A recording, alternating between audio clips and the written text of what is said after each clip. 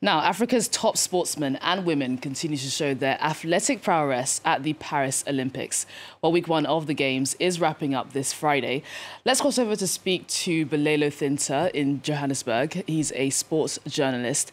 It's great to see you again, Mbuelo. So swimming is wrapping up now and athletics is getting underway. But there's been a bit of controversy, hasn't there? Because Nigerian athletes Favour Ofili didn't get to run in today's 100-metre sprint heats.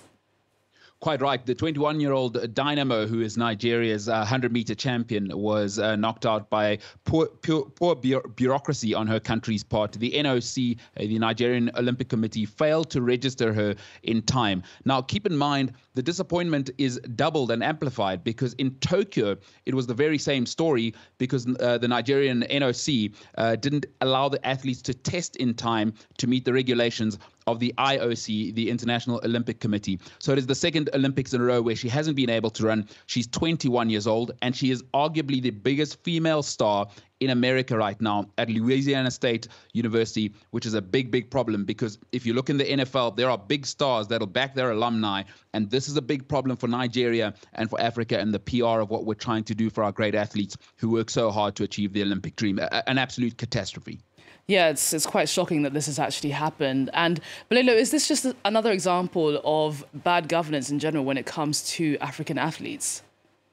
I think there has been a sort of a rising tide of our athletes. I speak on behalf of Africa because from the Maghreb right down to the SADC region, athletes have been sort of migrating to the global north, not because they don't want to run for their beloved nations, but rather because the incentives which they are given, both financial and also, of course, these are the most competitive human beings you may ever meet in the world, is that they are looked after, developed, and then obviously taken to the peak of their performance, whether it be in the Americas or indeed Europe. And it's absolutely heartbreaking to see a genuine gem and a star like this being treated like this.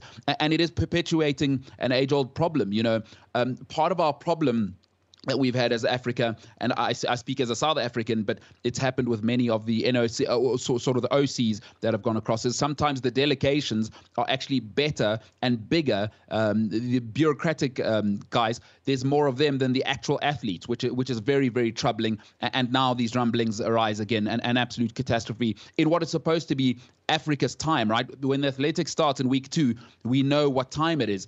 Unfortunately, this has been marred by this brilliant young woman being denied a chance to participate. And I might add there that her PB of 10.93 would have been enough to get her at least into the final. So we're not talking about somebody who would have just been there and nice to participate. We're talking about somebody who would have been in the final because remember, she's got a 10.93 personal best, and she won in 11.06, of course, the African title earlier this year, the Nigerian title, excuse me. So she would have been in the final. That's an even bigger disaster because that's a medal opportunity for Nigeria.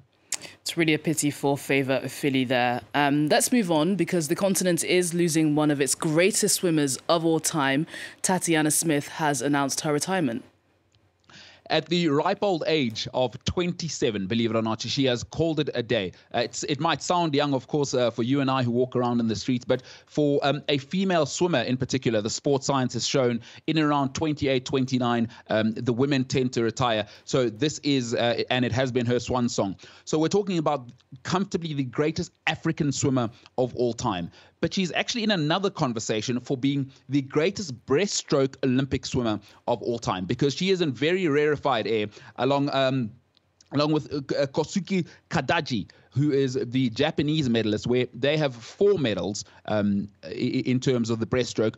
Only those 2 women in the history of breaststroke have achieved that feat, by the way, at the Olympics, men or women. So we're talking about the greatest breaststroke swimmer arguably of all time, wrapping things up. As a South African, we couldn't be more proud of this gracious all-time champion, all-time Olympian in Tatiana Smith.